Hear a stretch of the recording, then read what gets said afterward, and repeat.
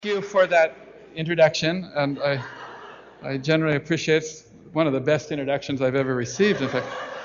And now let's get serious now, because our subject is a very serious subject, so we shouldn't be laughing. I was asked to speak by the committee on the subject of science and religion, and this is because I have absolutely no background, training, or knowledge in science, and only a little bit in religion.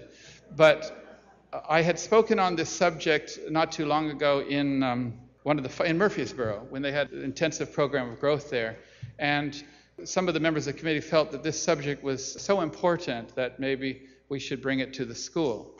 But I have decided to call the subject of my presentations this morning and tomorrow morning the transformation of the world. This morning the title is called The Transformation of the World Part 1, and tomorrow it's going to be called The Transformation of the World Part 2. And I want to begin by talking about the principle of science and religion and how it relates to the transformation of the world. I like to always think of science and religion. I like to think of James Hutton. How many of you know James Hutton, who he was? Okay, he lived in the late 18th century, late 1700s, considered the father of geology, the father of modern geology. He was Scottish, and he would go out in the mountains and rock areas and kind of look at rocks, and he noticed he could see strata of rocks. And then he realized that certain ones had worn away a certain amount, and he calculated how long it takes rocks to wear away, and then he looked at how far down they had gone. And he did his math, and he realized that the Earth was likely several million years older than we thought, even billion years or more older. And so he propounded the theory of what's called geologic time, or deep time. And he is now today still considered the father of modern geology. However, he was attacked immediately by the church. And the reason was, at that time, the church believed that the earth began in the year 4004 BC, on October 26th at 9 a.m. Now you're laughing, but this is actually true. This is what they believed. They had somehow taken the book of Genesis and calculated whatever they did. They came out with the exact time at which the earth was created, right down to the minute. And so he was rejected. And this was a very bitter time. And this was in the late 1700s. It was some 250 years earlier, as you all know, that Nicholas Copernicus, you know who he was? He propounded the theory first in Europe anyway. I mean, obviously the Greeks and others believed that the sun was the center of the universe, but for a long time, the Roman world believed that the earth was the center of the universe. So he proposed that rather the sun was. They called this a heliocentric view, and of course he was named a heretic. Later on, Galileo developed his telescopes, and he absolutely proved beyond a shadow of a doubt that Copernicus was right. Galileo, of course, as you know, has been called the father of modern physics, the father of modern science, and various other terminologies. But in his lifetime, he only had one thing that he was called, and that was heretic. He was tried for heresy. He was tried for heresy because he proved Copernicus was correct. And at his trial, he made this statement, quote, "I do not feel obliged to believe that the same God who has endowed us with sense, reason, and intellect has intended us to forego their use." Isn't that a wonderful statement? And it did him no good. He lost, he was under house arrest, and he was forced to recant his belief in this. I mean, you force someone to recant a scientific belief, it seems so strange. And yet, this has been much of the history of science and religion, a very great unease, at least for the past 400 or 500 years. And we know it even still today. There is great disharmony between science and religion. Now, in 1912, Abdu'l-Baha came to the United States. He traveled for 239 days, and he spoke on a number of subjects. He could have chosen anything to speak on out of all of Baha'u'llah's teachings, but he chose to focus on some principles and some teachings. And if you get that book, Promulgation of Universal Peace, you will find that he rarely failed to stress the importance of the harmony of science and religion. And if you read what he says about it, you'll find that there's far more to it than we first think. Because to him, the harmony of science and religion is essential to the evolution and development of humanity. It also has to do with the balance of the material and the spiritual in the life of both the individual and society. I'll read you a few things that he said in his talks in the United States in 1912. Quote, "If religious beliefs and opinions are found contrary to the standards of science, they are mere superstitions and imaginations. For the antithesis of knowledge is ignorance, and the child of ignorance is superstition. Unquestionably, there must be agreement between true religion and science. If a question be found contrary to reason, faith and belief in it are impossible, and there is no outcome but wavering and vacillation." In another talk, he said, "Religion and science are intertwined with each other and cannot be separated. There are two wings which humanity must fly. One wing is not enough. Every religion which does not concern itself with science is mere tradition, and that is not the essential. Therefore, science, education, and civilization are most important necessities for the full religious life." This is very interesting. He's a religious teacher, and he says that science is a necessity for the religious life. Not just be in harmony with it, but it's necessity. In another statement, this is a different talk, he says, "We may think of science as one wing and religion as the other. A bird needs two wings for flight. One alone would be useless. Any religion that contradicts science or that is opposed to it is only ignorance, for ignorance is the opposite of knowledge. Religion which consists only of rites and ceremonies, of prejudice, is not the truth.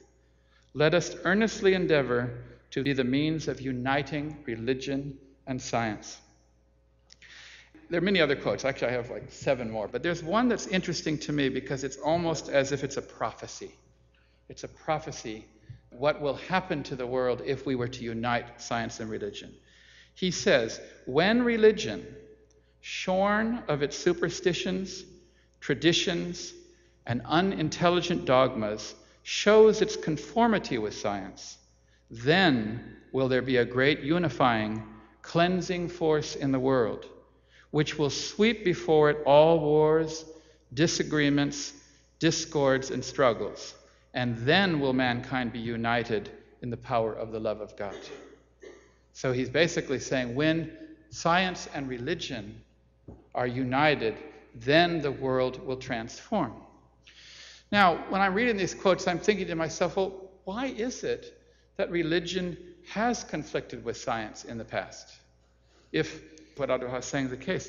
And I can think of at least 1 or 2 reasons why, and I'm sure there are more. One of the reasons is that religion gets corrupted.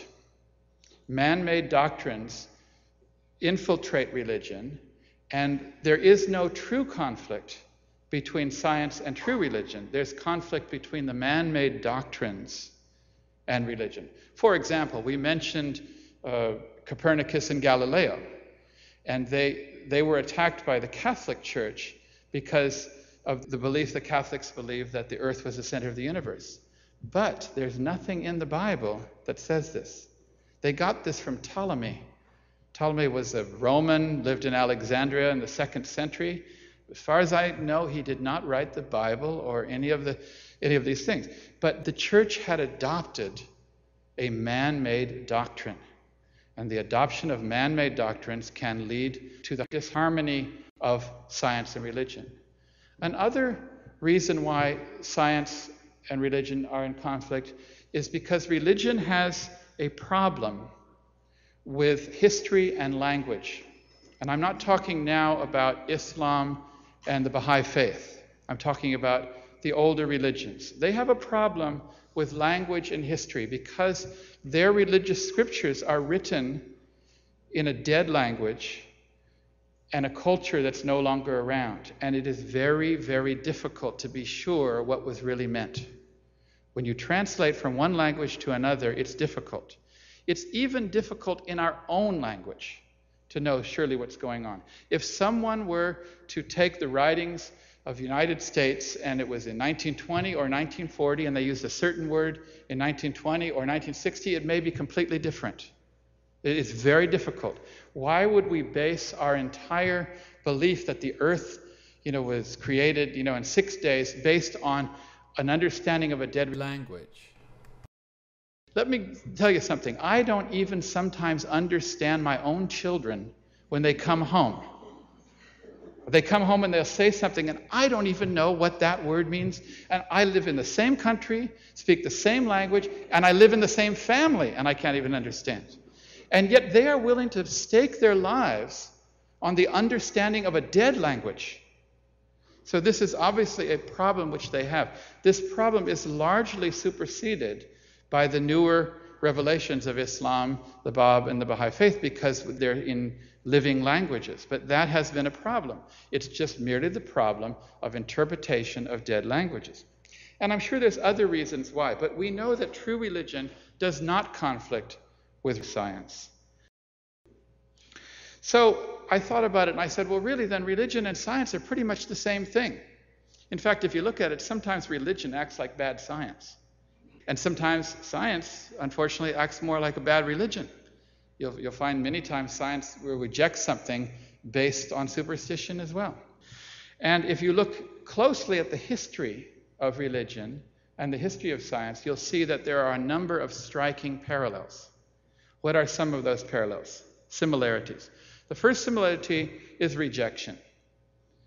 It seems that when religion first arrives, when revelation first occurs, it is normally rejected. And when great scientific discoveries are made, they are usually rejected, and usually rejected by the very scientists that should know better. For example, I was recently reading this interesting story of the 5 or 6 year period during which time the Wright brothers were considered fraud.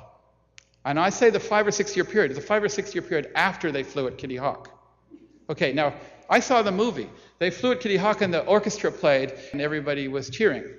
But apparently in real life, there was no orchestra at Kitty Hawk and nobody accepted them. And you can see that there's now infamous articles in Scientific American 2, 3, 4 years later saying how these Wright brothers are total frauds because we all know it's impossible for heavier than air vehicles to fly. It cannot be true because it's impossible. Science acting like bad religion in this case. And you go back to the history of science and you'll find that rejection is a common feature of both science and religion. It seems that whenever there's advancement, there's rejection. It's also true that both science and religion are prone to arrogance. They're prone to arrogance. They tend to believe that what they have learned and what they've known is it. It's also true that both science and religion tend to believe that they have absolute truth. And in reality, neither science nor religion has absolute truth. At no time. We know in the Baha'i Faith that Shoghi Effendi said this is one of the fundamental principles of religious revelation, that religious truth is never absolute. It's only relative to the needs of the age. And religion has trouble with this sometimes too, but we as Baha'is know that religious truth is not absolute. It can never be, because there's too much truth. But science also tends to believe it has absolute truth.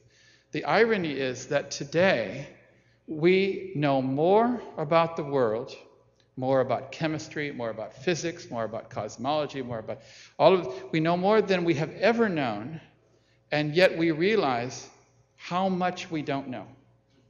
We realize how much we don't know in a more profound way. For example, scientists now believe that we know of about 4% of the universe. And 96% of it, we don't know where it is or what it is, but we know it's there, based on Newton's laws of gravity and how much mass needs to be out there. So we're only up to 4%. And yet we think we know so much. So both of them are not absolute, but both of them tend to believe they are absolute. Einstein once said that the most important thing in science is always to keep an open mind. I'm going to read you this quote.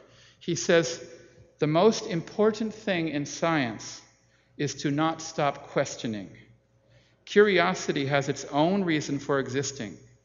One cannot help but be in awe when he contemplates the mysteries of eternity, of life, of the marvelous structure of reality. It is enough if one tries merely to contemplate a little bit of this mystery each day, but never lose a holy curiosity." Okay, so there's three things now that seem to be parallel, similar between science and religion. One, rejection when it first comes. Two, they're both prone to arrogance. Three, neither of them are ever absolute. And the fourth is that they both appear to be cyclical. They both appear to not happen regularly, gradually, but rather there's a spurt, and then they live off that spurt for a long time, and then there's a long period in which it decays, and then there's another spurt. They go in cycles, like the sun, the moon, like the seasons, and so on. Both religion and science appear to be cyclical. And we know this, of course, as Baha'is. We understand that religion is cyclical. But the interesting thing is that the three greatest periods in recent history, and when I say recent, I mean the last 2,500, 3,000 years. In other words, what we know as real recorded history. Three of the greatest periods in which science flourished all coincidentally happened soon after the appearance of a manifestation of God. One was in the Greeks' period, great epilogues of science, Pythagoras and so on. And we know that they got this knowledge from the Middle East, from the Jewish religion, from Moses. And Abdu'l-Baha talks about this in some answered questions. In fact, I studied in music Pythagoras. You know, how many know who Pythagoras is? I thought he was Greek. Did you think he was Greek? Yeah, that's what they told me, because Pythagoras was the founder of all music theory, so we study him a lot. No, he wasn't from mainland Greece. He was from the island of Samos, which is 4 miles from Asia Minor, the easternmost island in all of Greece. Where did he go to school and university? In Egypt. Okay, comes back from Egypt with his university education, even Egyptian priesthood, comes back to the island of Samos, and yet we just forget this. And Abdu'l-Baha says it's the same with many of the other Greek philosophers. They all went to Israel and so on, and they gained their knowledge. And there was a great flourishing of scientific knowledge as far as it could be at that time. Secondly, we find a great scientific growth following the appearance of Muhammad. A tremendous scientific growth. And even Western Europe and the Renaissance. There's not a historian, not even a Western historian, that will not admit that it was the knowledge that came from Islamic civilization, came through Moorish Spain and up. Some of the earliest popes, the ones that were doctors and scientists, you remember those? They all studied in Spain. And they all got their knowledge from Muhammad. And the third period of scientific efflorescence happened mysteriously in the 19th century. And we all know what happened in the 19th century. Baha'u'llah, the Bab and Baha'u'llah appeared, and science exploded. It absolutely exploded. Now, we may not realize the extent of what was discovered in the 19th century. As you know, in the early part of the century, the late 18th century, they finally figured out some of the workings of magnetism. And magnetism is a great mystery in the world, okay? And then they finally discovered the principles of electricity, the discovery of the electric circuit, for example, that electricity could flow and you could use it as opposed to just static electricity, and so on. Then they started working on light, and it was Faraday in the early part of the century, and by the 1860s, 1870s, of course, it was Maxwell. And Maxwell basically united all of these three powers, magnetism, electricity, and light, and discovered what we now know as the electromagnetic spectrum. Now, the electromagnetic spectrum was that light is just a little tiny part of this vibrating spectrum. And all this rest we had never seen before the 1860s, 1870s. Well, of course we couldn't see it. Our eyes can only see visual light. How much of the electromagnetic spectrum can we see? Well, scientists tell us that if you take the electromagnetic spectrum and make it a film, or a 35 millimeter film, which each frame is like that, you could stretch the film all the way from Southern California to Alaska. And what we can see is one frame of that film. That's just a little bit south of Seattle, I've been told. Before the 1860s or 1870s, that's all we could see. And this much more was discovered. Can you imagine that? And almost every invention that came in the 19th and early 20th centuries was the result or owed its origins to the understanding of electricity and magnetism, which ultimately became one force, electromagnetism and light and all of the other things. And from that then followed the understanding of atoms and the periodic table. Mendeleev formulated the periodic table, and then the atom was ultimately defined by Niels Bohr, and then Einstein developed his theory of relativity, and so on. It is an amazing period of time. Abdu'l-Baha says that more happened in that century in science than in 100 other centuries. In 100 other centuries. Some of the inventors that built on this were Nicholas Tesla, Lord Kelvin, Alexander Graham Bell, Thomas Edison, Werner von Siemens, and so on. These people completely transformed our lives. And the life we live today is based on what they were able to take from these scientific discoveries. Now, this leads me to an understanding of the true significance of Rezvan. Rezvan is when Baha'u'llah, he crossed the river on his way departing from Baghdad, and then spent 12 days. And on the first day, he announced his mission as a manifestation of God. We celebrate this every year. We also form our local assemblies and so on. And most of us consider the significance of Rezvan in our celebrations to be to recount the story. We tell how Baha'u'llah went to the garden, and the nightingales were there, and the roses, and the red-roan stallion. Is that correct? That's what we think. But if you read what Baha'u'llah and Abdu'l-Baha said about the true meaning of Rezvan, it's quite different. We have 3 references that are interesting. We don't know exactly what Baha'u'llah said on that day because the actual declaration was not recorded. But we have 3 references to it. One is where Mirza Akka Jan, who was his secretary, wrote in response to some questions a list of the points that Baha'u'llah made in the Garden of Rezvan. We have that. We also have a tablet of Baha'u'llah in which he refers to it. And then we also have a letter from Abdu'l-Baha in which someone wrote to Abdu'l-Baha to comment on Rezvan. And I want to read all of those to you. Mirza Akka Jan, in his answer, when he was describing what Baha'u'llah said in Rezvan, listed that Baha'u'llah made 3 statements. I'm not going to tell you what the first 2 are, but here's the third. It says, the third statement on the first day of Rezvan was that the moment he uttered those words, all the names and attributes of God were fully manifested within all created things. By this, he implied the advent of a new day and the infusion of a fresh capacity into all beings. So the meaning of Rezvan is that religious revelation is a dual gift. It's the gift of revelation and the simultaneous infusion of capacity. And this is why we see this principle that science flourishes at the same time as revelation. Baha'u'llah himself, in the tablet, refers to this same concept that Rezvan was infusion. Speaking about his declaration, he said, "The divine springtime is come, O most exalted pen, for the festival of the All-Merciful is fast approaching. Bestir thyself and magnify before the entire creation the name of God and celebrate his praise in such wise that all created things may be made new." That all created things may be made new. On that day, Baha'u'llah made everything new. 1863, it was not just the gift of revelation, but it was the gift of recreation of the earth.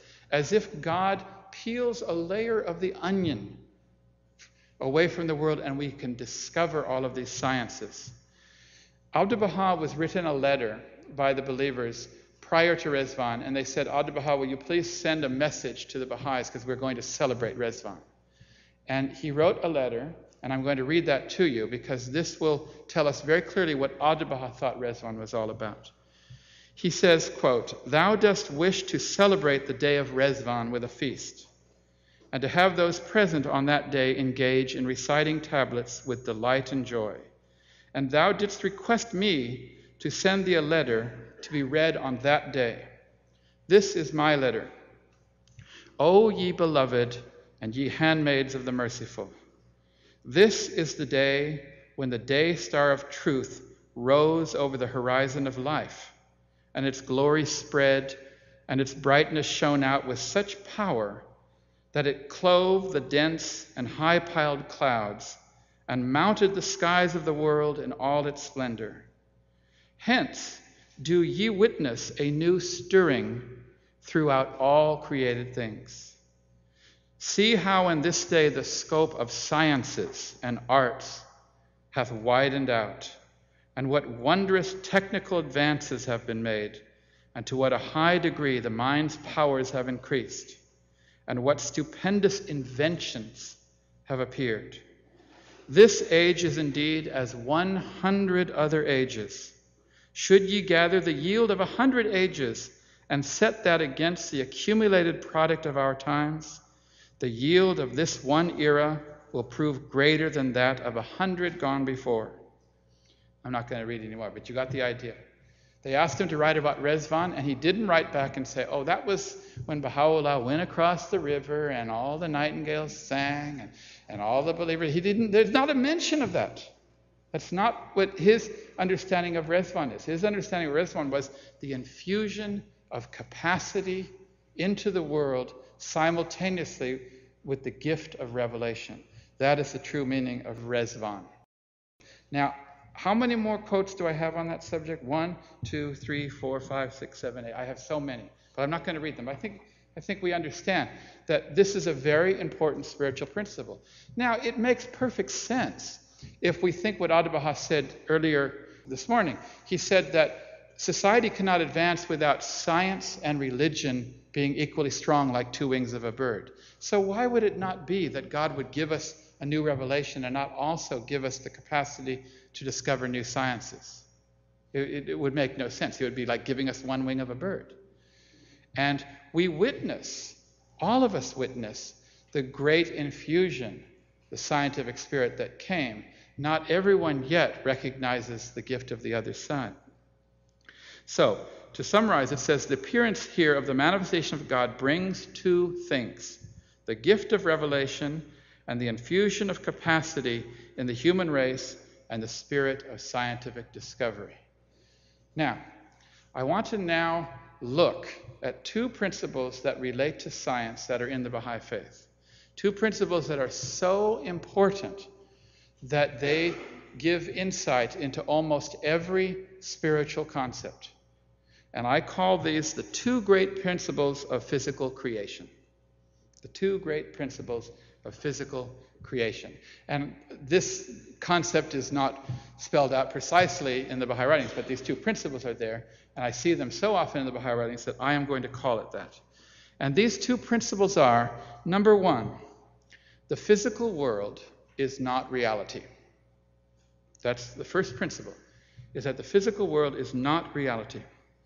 The second principle is that the physical world is a symbolic representation of the spiritual world, which is reality.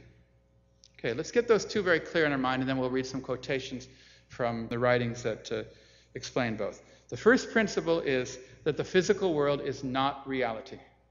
The second is that the physical world is a symbolic representation of the spiritual world. Let's look at this first principle. The physical world is not the real world. The world that you are looking at now and the chair that you're touching and everything there that you're touching is not the real world. In fact, this is a concept that lies deep in Hinduism, it lies deep in Islam, it lies deep in Buddhism. The concept that there are two worlds and the physical one is not reality. In fact, there's an old statement, it comes from Islam, which is attributed to Muhammad. I have yet to find the reference, but I've heard many Muslims say it, and the statement is, "This world is a dream. We awaken upon death." And it's a wonderful concept because every one of us knows the mysterious, strange feeling when you first wake up in the morning and you realize that you were only dreaming. Because while you're in the dream, it seems real while you're in the dream. And then suddenly you say, oh, that was all a dream. And to imagine that Muhammad says that that's how you will see this life upon death is interesting. The fact that God gives you this experience some 365 days a year, all the days of your life, may be like a little reminder that perhaps there are realities other than this physical world. But we don't need just to discover that ourselves. Baha'u'llah told us this in the Seven Valleys. He says, "One of the created phenomena is the dream. Behold how many secrets are deposited therein, how many wisdoms treasured up, how many worlds concealed. Observe how thou art asleep in a dwelling, and its doors are barred. On a sudden thou findest thyself in a far-off city, which thou enterest without moving thy feet or wearying thy body. Without using thine eyes thou seest. Without taxing thine ears thou hearest. Without a tongue thou speakest. Now there are many wisdoms to ponder in the dream. What is this world, where without eye and ear and hand and tongue a man puts all of these to use?" Now, there are many statements in which Baha'u'llah says, this world is not reality. I'll read you a few of those. He says in Gleanings, "The world is but a show, vain and empty, a mere nothing, bearing the semblance of reality. Verily I say, the world is like a vapor in the desert, which the thirsty dreameth to be water and striveth after it with all his might, until when he comes to find it, he findeth it to be mere illusion." The physical world is mere illusion. In the Hidden Words, Baha'u'llah says, "Didst thou behold immortal sovereignty, thou wouldst strive to pass from this fleeting world. But to conceal one from thee and to reveal the other is a mystery which none but the pure in heart can comprehend." Almost like a great shell game of God, in which he says there's two worlds and we show you one and we hide the other. And the reason we do this is a mystery which none but the pure in heart can comprehend. Are there any pure in heart here that comprehend this? Abdu'l-Baha says, "Know ye that the world is even as a mirage rising over the sands, that the thirsty maketh for water. The wine of this world is but a vapor in the desert. Its pity and compassion but toil and trouble. The repose it proffereth only weariness and sorrow. Abandon it to those who belong to it and turn your faces unto the kingdom of the Lord." You know how many I could read like this? I have a compilation at home. I think it's 10, 15 pages. I'll read one more, and then we'll go on. Abdu'l-Baha says, "Life is of two kinds, that of the body and that of the spirit.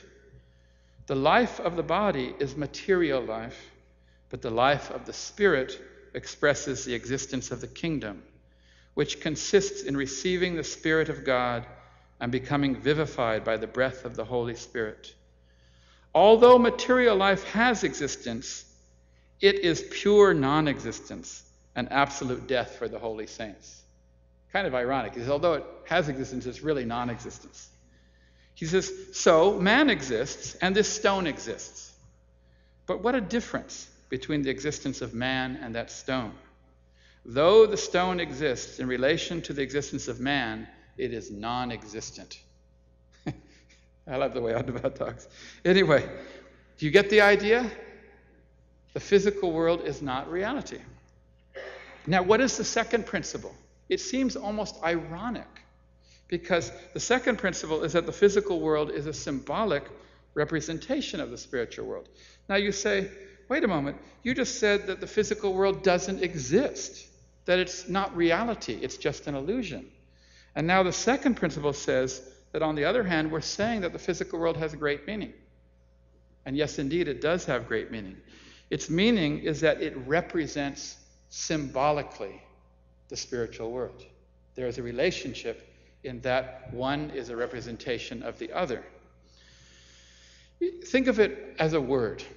You know, Baha'u'llah calls this world the kingdom of names. You've heard that. Because what is a name? A name has no reality. A name represents something that is reality. It's just a symbol. That's what this physical world is. I'm going to read you two statements by Abdu'l-Baha, but I warn you when I read them that they are from the book Baha'i Prayers 9, which, as many of you know, is a collection of pilgrims came back from Abdu'l-Baha in 1900. So technically it's a pilgrim's note. It doesn't have the authority, but it's very interesting. It's supported by other quotes. I want to read to you what he said to the pilgrims in 1900. Abdu'l-Baha was reported to have said, "Life is of two kinds, material and spiritual. If we wish to understand what the spiritual life is, we must look to the material world, which is an outward figure or symbol of the inward spiritual reality." See what he's saying there? If we want to understand the spiritual world, where do we look? We look into the physical world. In another statement, Abdu'l-Baha said, what time is it? Okay, I have to finish in 1 minute. Is that right? Is that right? What time do I have to finish?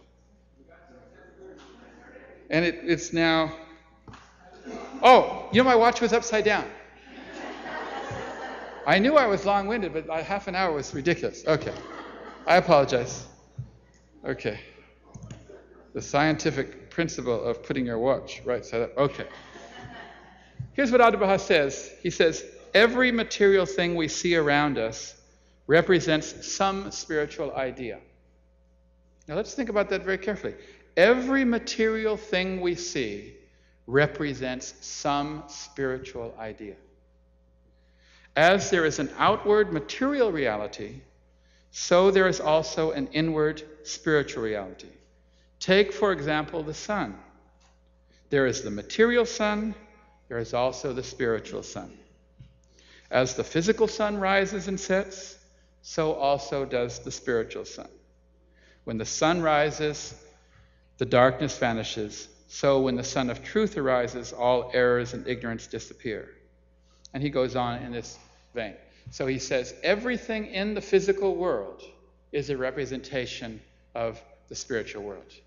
We have rivers, we have mountains, we have valleys, we have electricity, we have magnetism, there are spiritual rivers, there are spiritual valleys, there's spiritual magnetism, and so on and so forth. This is what Abdu'l-Baha is saying.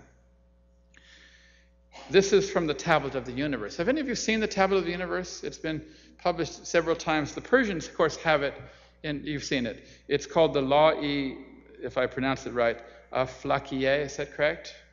I'd love for a Persian to read it in Persian, because the translation we have now may not be the best. But it's fascinating. It's entirely on the subject of science and the universe. And he talks many times. It's a long tablet. I couldn't read it all now, even in the half an hour that I have remaining. But I'm going to read you a few statements from this Tablet of the Universe of Abdu'l-Baha. He says, from spiritual realities, infer truths about the material world. For physical things are signs and imprints of spiritual things. I want to read that one more time. For physical things are signs and imprints of spiritual things. Every lower thing is an image and counterpart of a higher thing. Nay, earthly and heavenly, material and spiritual, all of these are connected, one with another, and are interrelated in such a manner that you will find that drops are patterned after seas, and that atoms are structured after suns in the proportion to their capacity and potentialities. In another passage, he says, reflect upon the inner realities of the universe, the secret wisdoms involved, the enigmas, the interrelationships, the rules that govern all. For every part of the universe is connected with every other part by ties that are very powerful and admit of no imbalance. So from these statements, and I could read you plenty more, we realize that we can learn an enormous amount of spiritual truth by studying the world, by studying physics and chemistry and all the other sciences, because Abdu'l-Baha says one is a mirror of the other. Now, fortunately, we don't have to do this all on our own, because the manifestation of God has, to a very great extent, mapped the physical world to the spiritual. Pick up a copy of Gleanings, pick up a copy of Hidden Words, and you'll find that almost every time Baha'u'llah refers to a spiritual concept, he uses a physical analogy. When he talks about unity, he'll talk about the light of unity. When he talks about God, he might call him the sun of truth. When he talks about the human heart, he talks about the soil or the garden of the human heart. He talks about rivers, he talks about oceans, he talks about mountains. And we can learn a lot.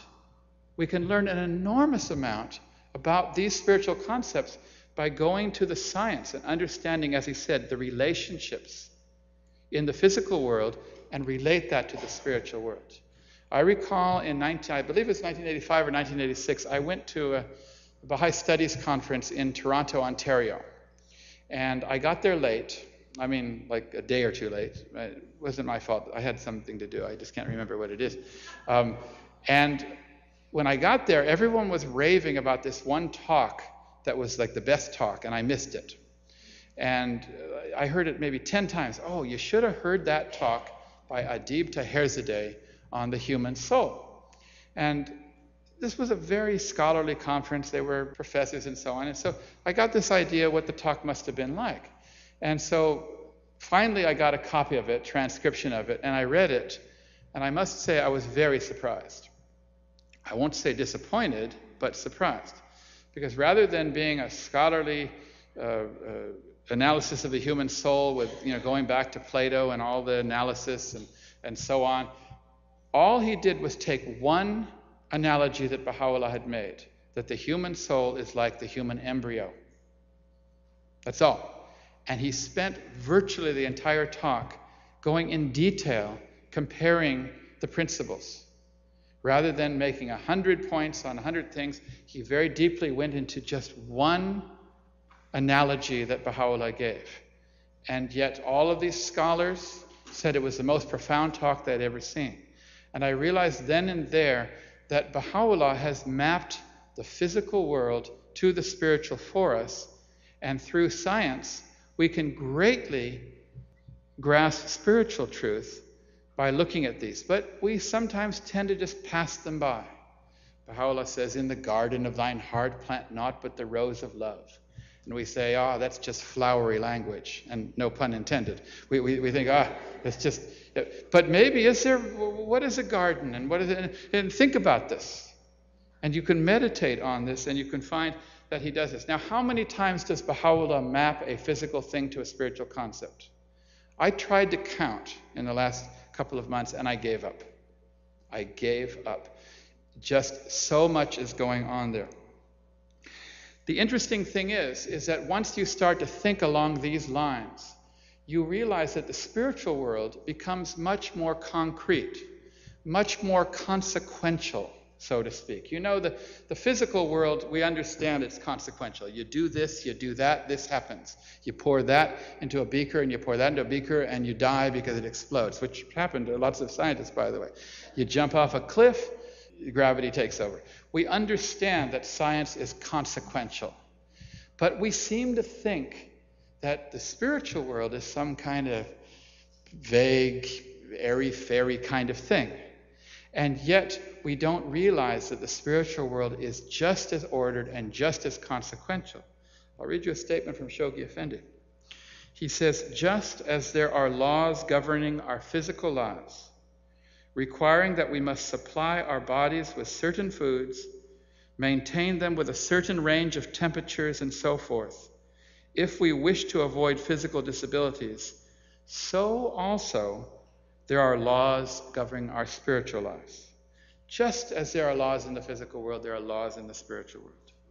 These laws are revealed to mankind in each age by the manifestation of God, and obedience to them is of vital importance if each human being and mankind in general is to develop properly and harmoniously.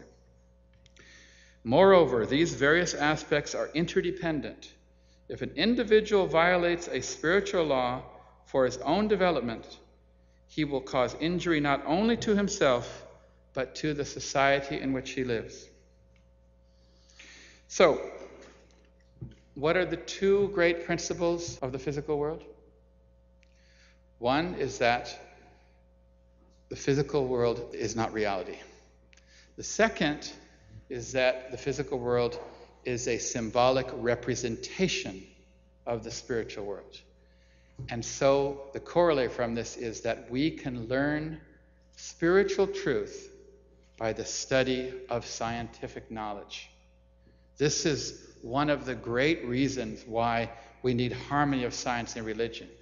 Some of us may have imagined that what Abdu'l-Baha was meaning by the harmony of science and religion was that science needs to get religion. You know, you guys are materialistic, you need to get religion. But Abdu'l-Baha equally meant that our religion must be more scientific. I mean, this is what two wings of a bird means. So I want to turn now my attention to applying this concept in the world, for what it means to us right now. Because I was asked to speak on the subject of how does the Baha'i faith meet the needs of today's age. And it can meet the needs of today's age if we can more fully grasp certain spiritual principles. And so, for the remainder of the speech today and all tomorrow, I'm going to take spiritual teachings and map them to scientific principles. And we're going to see how this works. I'll use the actual analogies that Baha'u'llah or Abdu'l-Baha used, and we'll explore them and see if it does not give us spiritual insight by looking at these things. But before we do that, before we look at it, we really need to understand what is wrong with us. Okay? There are really two things that are necessary for a doctor to cure a patient. There are two things necessary for a doctor to cure a patient. And remember, we're told that the manifestation of God is the divine physician. And what are the two things that the doctor must do? The doctor must first be able to diagnose what's wrong. He must know what's wrong with the patient. Otherwise, it doesn't matter what he does. The second thing is he must then know what is the remedy for that thing that's wrong. Without these two elements, medicine is also just a superstition. And we will also be stabbing in the dark if we try to apply certain spiritual principles to the world today if they're not exactly addressing what is wrong. And Baha'u'llah spoke about this concept very eloquently when he said every age has its own needs. And then he says, be ye anxiously concerned with the needs of your own age. So we need to do that. Fortunately, we don't have to figure it out, because Shoghi Effendi came along and basically defined what are the ills of today and what are the solutions. There are many places where Shoghi Effendi identifies and lists what's wrong with the world. The list I want to choose is one that comes from page 124 of Citadel of Faith. I choose this one because it's addressed to the Baha'is of the United States. You'll find that certain lists that he'll send say, this is what's wrong with the world, this is wrong with the world, they're slightly different. They usually have 2 or 3 of the same elements, and then 1 or 2 might be different. But the list that he sends to the United States in, I think Citadel was 56, 57, can anyone remember? In other words, it's the last great long letter he wrote to America. He said there were 4 things, 4 things which are the ills of American society. And I believe there are ills in America at large, and there are ills in each and every one of our hearts, even as Baha'is, because none of us are completely free of these 4 ills. The first, he said, was a deterioration in the standard of morality. That's the first ill. Immorality.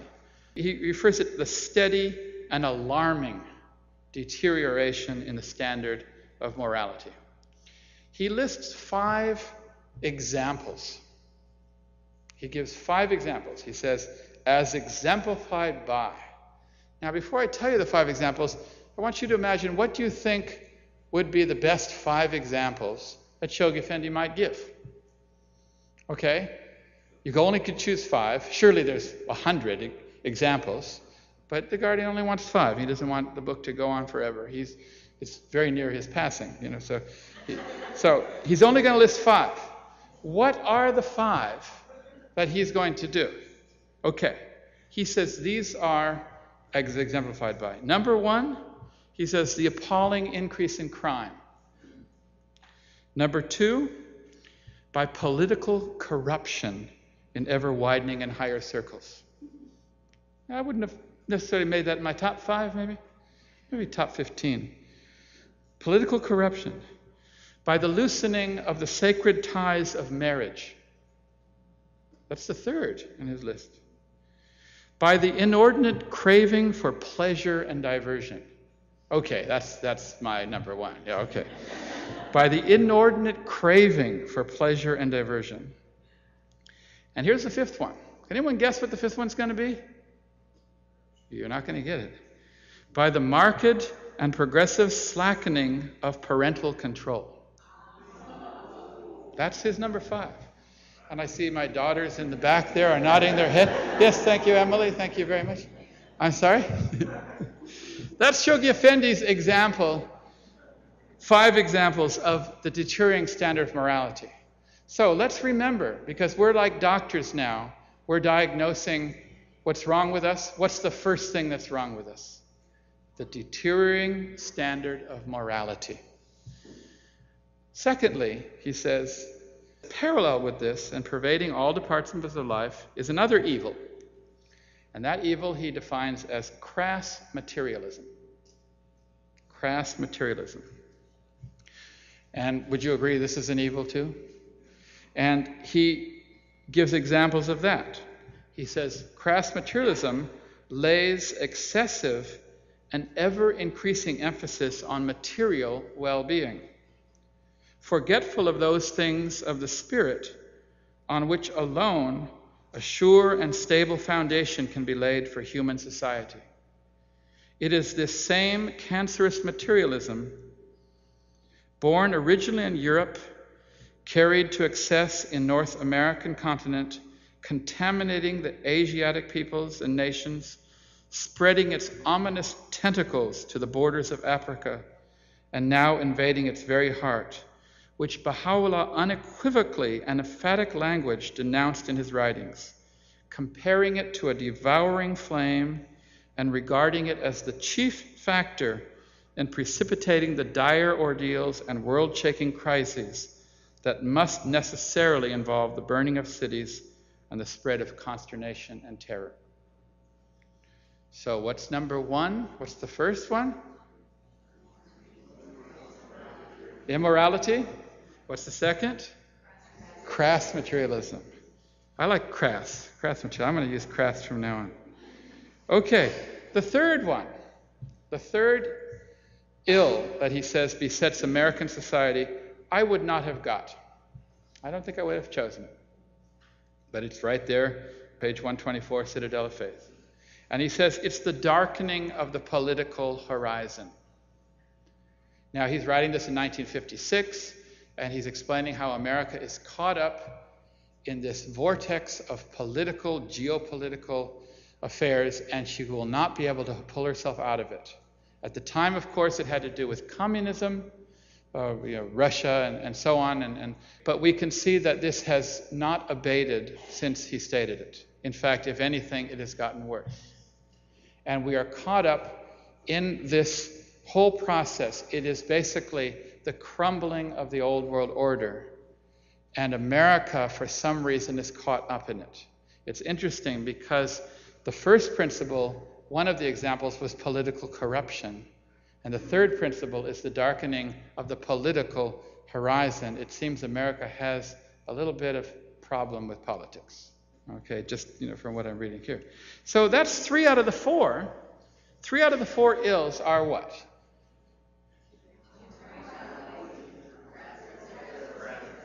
Darkening of the political horizon.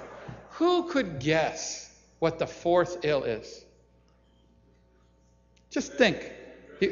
I'm sorry? Prejudice? More information, please.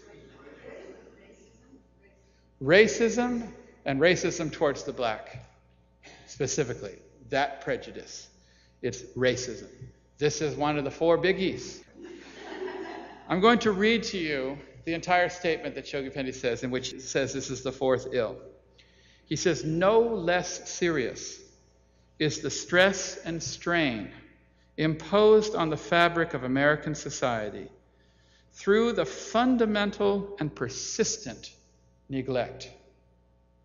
He says it's a fundamental neglect, and it's a persistent neglect by the governed and the governors alike of the supreme and inescapable and urgent duty, the neglect of a duty, so repeatedly and graphically represented and stressed by Abdu'l-Baha in his arraignment of the basic weaknesses of the social fabric of the nation. The neglect, he says, of remedying while there is yet time through a revolutionary change in the concept and attitude of the average white American towards his fellow Negro citizen. A situation which, if allowed to drift, will, in the words of Abdu'l-Baha, cause the streets of American cities to run with blood. That's the 4th. So these are the 4 things that we should probably say we want to get rid of. Let's not make our own list. Let's let the doctor diagnose what's wrong with us. And let's not say this is what's wrong with them. Let's say this is what's wrong with me. And how can we get rid of these 4 ills? Because surely society will transform the quickest if we take the remedy for the ills that are really besetting us. And so we want to find what are the principles, what are the scientific principles that we can apply, and what are the spiritual principles that we can apply to resolve these 4. So what I plan to do tomorrow is to look at certain spiritual principles I find in the writings and relate them to scientific concepts and see how they can address these 4 ills. And so that I will leave you, because I'm not going to tell you what I'm going to say tomorrow, okay? But believe me, it'll be a whole lot better than what I said just now. Because basically all I wanted to do now was to introduce the concept. Tomorrow I want to apply the concept, if that makes any sense. So that's the end of my talk, and believe it or not, this is an historic occasion. I have actually finished less time than I had allotted, because I got scared at first. So if anybody wants to ask any question, maybe 1 or 2, and then we're going to go right on it. If Jack McCants is he here? I'm sure he's here, right? Is Jack here? Okay, Jack is not here. Okay, so if anyone wants to ask any questions or make any comments, you're more than welcome. Yes. Yesterday, let's just summarize what we have discussed so far. Yesterday, we talked about the great principle of the harmony of science and religion. And we found that Abdu'l-Baha has said that science and religion are like 2 wings of a bird. Both of them must be equally strong. Society will only evolve and develop when these 2 are equally strong. And we live in a period of time now in which there is an imbalance. Secondly, we looked at the 2 great principles of the physical world that we find in the Baha'i writings. Does anyone remember what these 2 great principles are? Remember? You don't remember? Principle number 1 is that the physical world is not reality. Physical world is not reality. And principle number 2 is that the physical world is a symbolic representation of the spiritual world. It's not reality, but it represents something. And then we looked at what Abdu'l-Baha said about the value of studying the physical world in order to gain spiritual insight.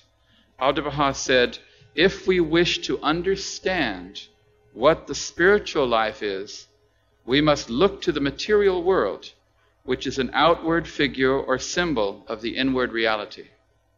So if you want to understand, if you want to gain spiritual insight, you can gain spiritual insight by studying the various relationships and principles in the physical world, and these things give you spiritual insight.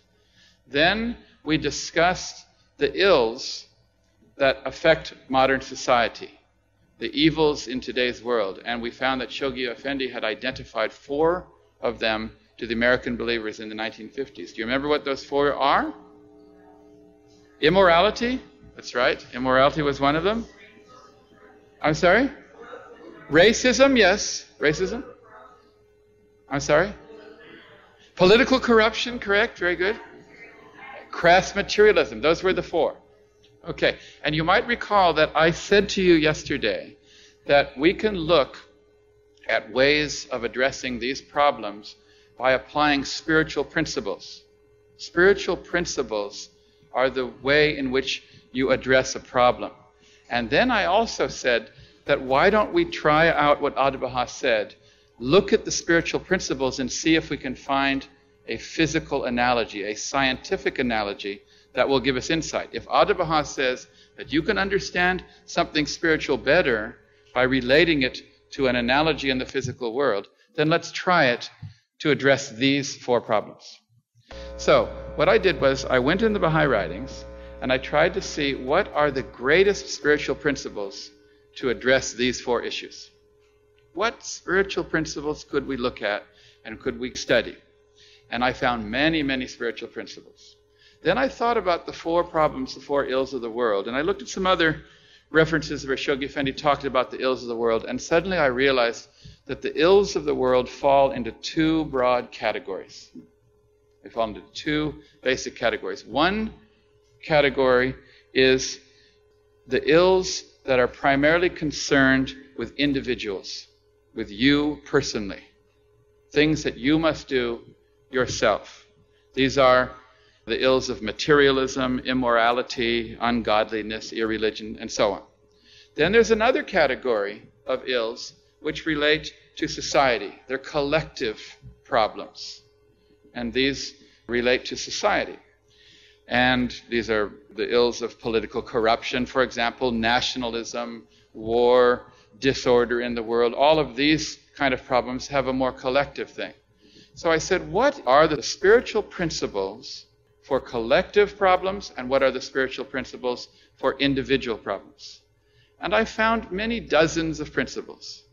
But after studying them very carefully, I found what I believe to be the primary principle for each of these 2.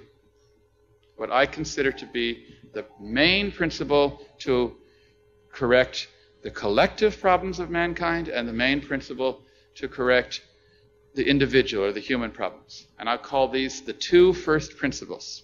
It's not in the writings. It doesn't say 2 first principles. Don't look it up. But this is what I'm going to call it. So what is the greatest principle to address the collective problems of mankind? What do you think it might be?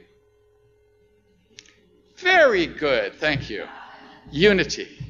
In fact, unity is the pivotal principle around which all the Baha'i teachings revolve. That's what Shoghi Effendi said. The pivotal principle. Now, something that's pivotal means that everything else revolves around it. The principle of unity is far more complex than what we may initially imagine it to be. I said yesterday that as Baha'is, we need to sometimes go to the dictionary and erase the definition and then write in the new one. Well, there's nothing bigger than unity. You would need to erase the definition of unity in the dictionary and put a book in its place because of what Baha'u'llah has said about it. So we're going to first look at unity as the primary spiritual principle to address the collective problems of mankind. Then we're going to look But the primary principle for human, individual development, second. And what do you think the primary principle is? What do you think would be, if you looked all over the Baha'i writings and tried to find out, what do you think would be the primary principle to correct human ills? Love, service, truthfulness, prayer. The number one principle. Humility, certitude. I found all of these, by the way, but one was higher. So, obedience? No, that was number 92. No, I'm kidding. No. So I'll tell you what. We'll do unity first and look at it scientifically. And then when we come to this, you shall find out what I believe is the primary principle. Okay, I won't tell you now. Let you think about it while we deal with unity. So let's go to unity and let's look at some of the scientific principles that relate to unity. The first analogy that I find in the Baha'i writings that gives us a clue as to what unity relates to in the physical world is the comparison of unity to light. The comparison of unity to light. I did a search quickly in Ocean. You know, that's the computer program. And I said, give me all the sentences in the Baha'i writings that have the word light and unity in the same sentence. How many do you think I got? 278. Okay, that has light and unity. Now, some of those may be reprints of the same quote, maybe Shoghi Effendi quoted Baha'u'llah, but still, a lot of them were unique. Baha'u'llah says, so powerful is the light of unity that it can envelop the earth. Sometimes we read statements like this and we just think, oh, it's just nice language. But maybe when we come across something where Baha'u'llah says the light of unity, we should stop and say, wait a moment. What are the principles of light? What are the characteristics of light? Why did he relate light to unity to light? If you'd asked me, like, Tom, what are you going to make unity like? I may not think of light first. I might think glue, or I don't know, so powerful is the glue of unity or something. Light doesn't immediately spring to mind as being the physical symbol of unity. And yet in 278 places, Baha'u'llah refers to unity as light. So why does he do this? So quickly, I wrote down what I think are some of the basic scientific principles of light. Just wrote them down quickly. Number one, light sheds clarity on things. Would you agree? Light sheds clarity on things. Number two, light is a spectrum of individual discrete colors. You know that light is not one thing.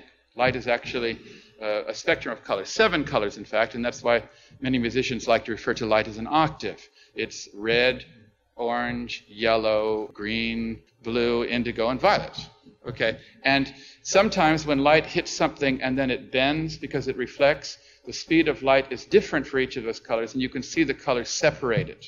You can see this in a rainbow. You can see it on soap bubbles. You can see it on a CD. If you turn it upside down, you'll see the individual colors of light reflected, and you realize that light is actually a collection of individual colors. The third thing I wrote down about light is it is the fastest moving thing in creation. Okay, this is what Einstein postulated. Light is the fastest moving thing in creation. If unblocked, if light is not blocked, it will travel forever. This is one of the scientific principles of light. In other words, we have light that is unblocked. It comes to us from billions of years ago. It just doesn't stop. You can't stop light from moving if it's unblocked. These are just some of the principles I wrote down.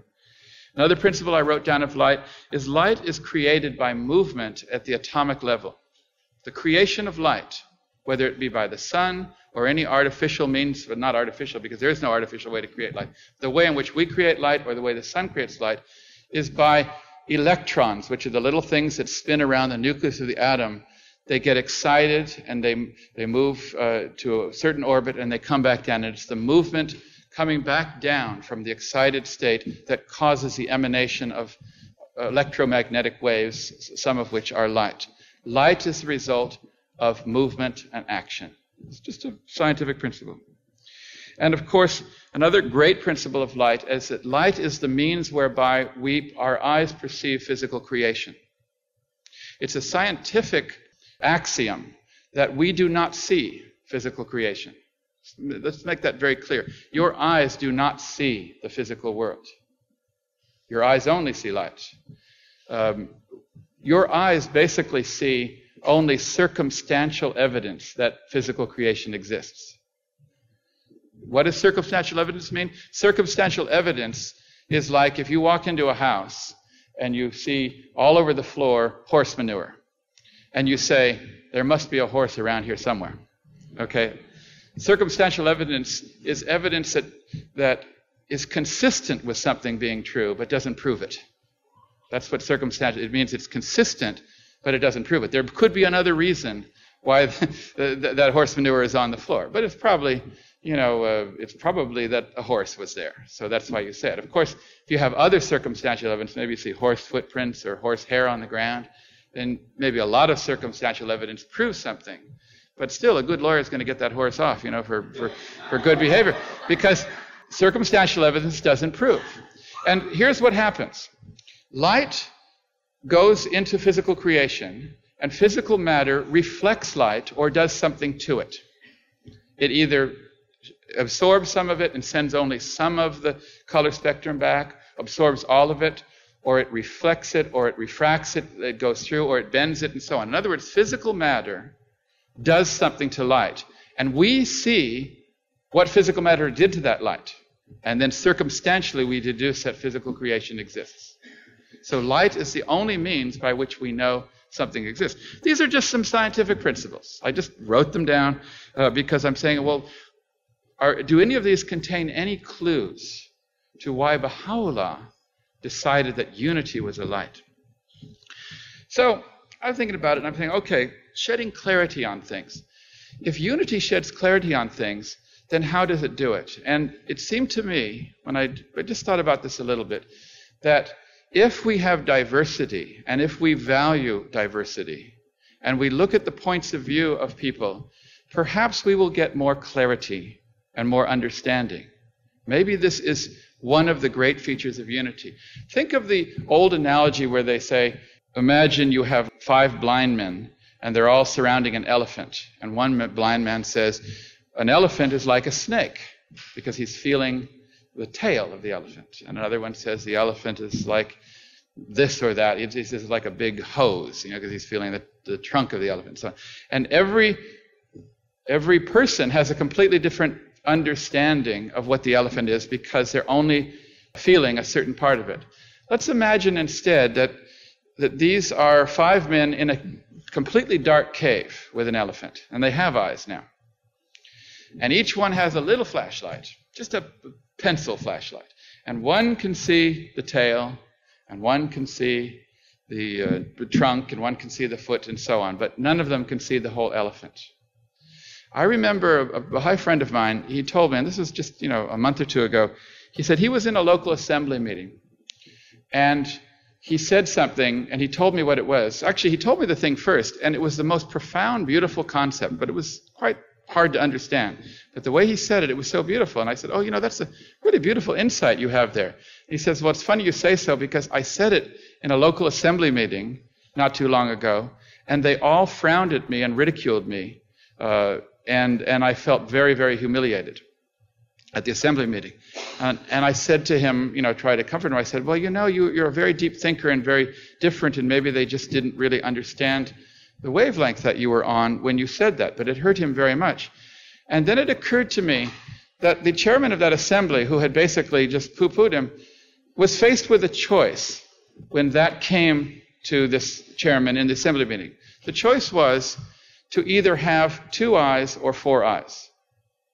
Any time someone comes to you with a new idea or a different expression from a different background, and they express something that you cannot grasp, you have the choice of just keeping your 2 eyes or getting their 2 eyes, and suddenly you have 4 eyes.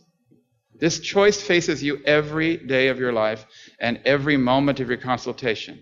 If we let ourselves see through all of the eyes in a local assembly meeting, we would have 18 eyes. You see? And that is why unity is a light. So imagine we're in this cave, and everyone has a little pencil flashlight. If we turn them all on, we can see the whole elephant. Because Light sheds clarity, but only if you embrace diversity and you seek it out. We have to reprogram our brains, because at the moment our brains tell us any idea that's contrary to ours equals bad. It's like a little formula. Idea not coinciding with our idea, bad thing. We need to change that now. An idea that's presented that's different to ours equals great. 2 more pairs of eyes. A completely new paradigm. And it's going to be difficult to reprogram ourselves. But this then makes unity like a light, because then it sheds clarity on things. I thought again about unity, and I found that quite often Abdu'l-Baha, Baha'u'llah, they related human beings to various metals. You know, iron, steel, gold, silver. You understand? And of course, metals are unique in physical creation, and that's why man is often symbolized by metals, because metal is unique. It can be forged, it can be changed into various shapes. You can make it this shape, that shape. You can transform it. It bends without breaking. Most things you do that and they break, but metal you bend, and so on. So this scientific principle of metal is very interesting. So I tried to look at unity in relation to this. And I found there's a very interesting principle. It's called metallic bonding. It's part of the great basic category of atomic bonding, in which atoms bond together in various ways. And one way which they bond is covalent bonding and so on. There's different ways. But metallic bonding is unique amongst all the bondings of all the atoms, because only in metallic bonding do they completely share each other's electrons. It's complicated. I don't want to go into it. But I want to tell you something that's very interesting, because this relates to unity. About 3200, 3300 BC, say about 5,000 years ago, a very interesting thing happened in the world. Somebody, I don't know who, but maybe a lot of people, they discovered that if you took an element copper and if you blended it with the element tin, it created bronze. Now, you may say, well, what's so great about that? Well, let me tell you what they discovered. Copper is a very soft metal. And in fact, all pure metals are fairly soft. You can't do much with copper. You can't make a knife out of it because it can't go to a sharp point. You can't make an axe out of it because if you hit something, it just ends up being the shape of the thing you hit. You can't make tools out of it. It's basically just useful for, pots and cups and so on, and not very useful.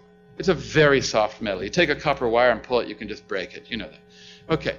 Tin is even softer than copper.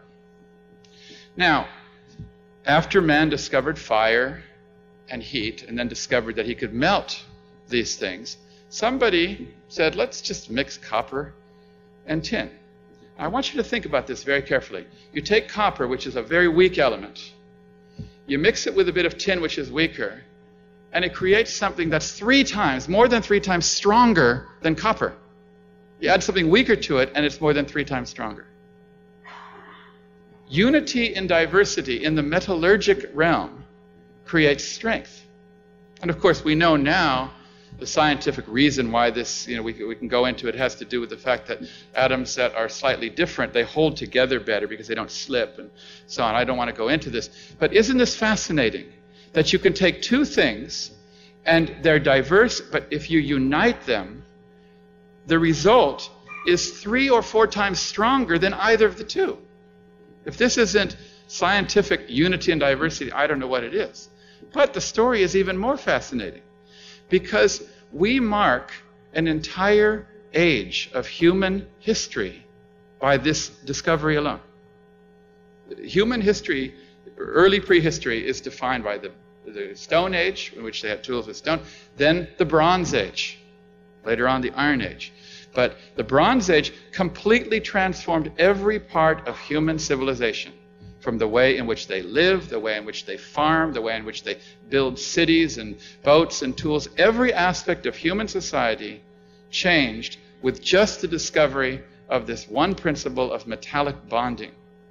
Might it not be the same that when we discover the principle of human unity and diversity, that it will also create an entirely new age?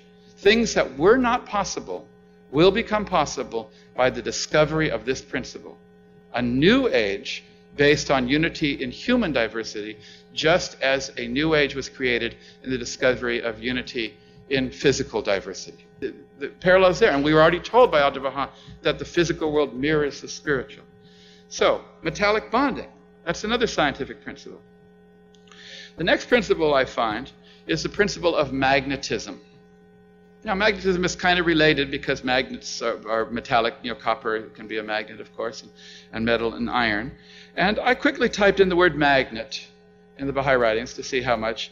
I found there's 194 references to magnet. I didn't even look up magnetism, but in other words, many things are called magnets in the Baha'i writings. I also just looked up lodestone because, as you know, a lodestone is a magnet as well, and I found many more references to lodestones as well, and so on. So it's quite obvious that the manifestation of God, Shoghi Effendi, Abdu'l-Baha, were very interested in magnetism as a principle.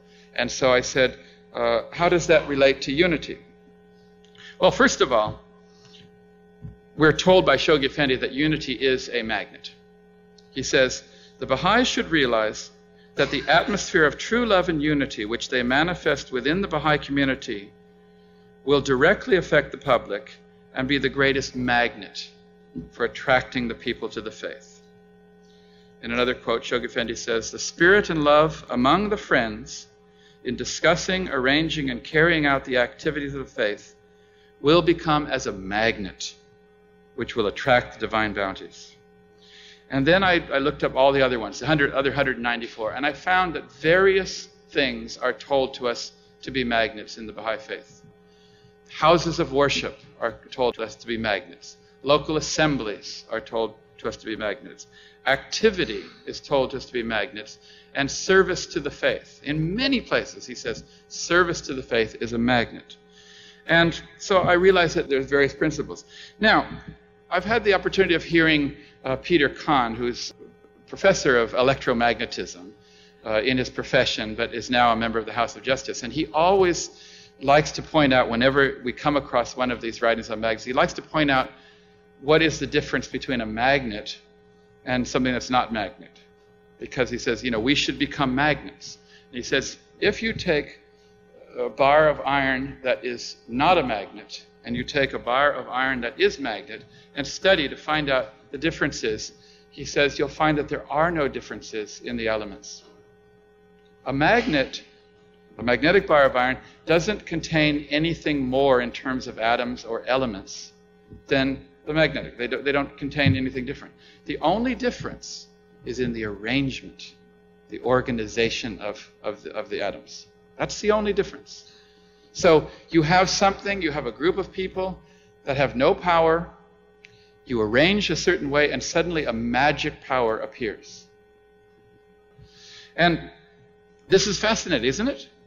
That merely by organization and by order, a power can be created. A power can be created. And this is very interesting because unity is a magnet if you do it. I want you to think very carefully from now on about service to the faith and imagine that you are magnetizing yourself. Or in relation to the Baha'i community, you're creating a great magnet. I want you to think about the 5-year plan right now. Imagine it that if we are more obedient to it, we are magnetizing ourselves and our Baha'i communities. As we're driving to our study circles or our prayer meetings or our intensive programs of growth or reflection meetings, say, I am magnetizing myself. It's a great spiritual principle that we deduce from magnetism. It's such a beautiful concept because Abdu'l-Baha, I'll read you what he says. He talks about magnetism as the orientation of hearts and souls to God. He says this, note that thy Lord hath manifested the magnet, and he puts it into capital M. So it's like this is the manifestation of God, or something. Or he says, note thy Lord hath manifested the magnet of the souls and hearts in the pole of the existing world. And he capitalized pole. So it's like God is the pole and the magnet. He says, to which all the sacred hearts are attracted from far distant lands and countries, The iron body is attractable, although at long distances away. So we can be attracted. So the concept that we're all facing one way, because that's really what happens in a magnet. You know, it all flows in one direction. It's from that direction it comes out, in that direction it comes there. That's the two poles of a magnet. It's the flow. Electricity also flows this way. Where does a magnet point? North? That's not right. Where does a magnet point? It's just wherever the pole happens to be. The pole changes. Okay? About every 200,000 years, the pole is down over here, and then it moves up and back and forth, just like the manifestation of God. You know, the manifestation of God keeps appearing, and wherever he appears, you can go to rocks in the earth, and if they're a certain age, they point south. You know, magnetic rocks, they pointed south. Because just like the manifestation of God, the analogy of the pole and the manifestation of God and the human being magnets, you know, oriented is complete in creation. Isn't that fascinating? So unity is a magnet. And if we can just arrange ourselves, we'll find this. Okay, I found a third principle, a third scientific principle related to unity. And in science, we call this the principle of complementarity. Now, it's a very simple thing to understand, but I want to explain to you what it is. In several passages of the Baha'i writings, we are told an example, which is the principle of complementarity. When Abdu'l-Baha uses the analogy of two wings of a bird, and he uses this analogy in relation to two great issues. One, the equality of men and women, and two, the harmony of science and religion. He uses the same analogy for both. Men and women are like two wings of a bird, and science and religion like two wings of a bird. And this is the scientific principle of complementarity. That principle says that two things can only function if they exist with both. And the elimination of one means the other one has absolutely no capability. You have a bird with one wing, it can't do anything. And you can see this. Complementarity must be meditated upon. In fact, in the Buddhist or Eastern religions, they meditated on this principle. It's a very important principle in Chinese philosophy, yin and yang, and the basic koans, the koans which they meditate. I'll talk about that in a moment. But you must meditate very carefully on complementarity. You must keep thinking about it. Think about equality of men and women, and think about the two wings of the bird, and meditate upon it.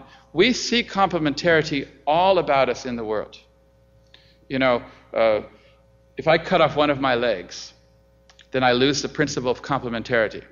Can I walk just half as fast as I can with one leg as with two?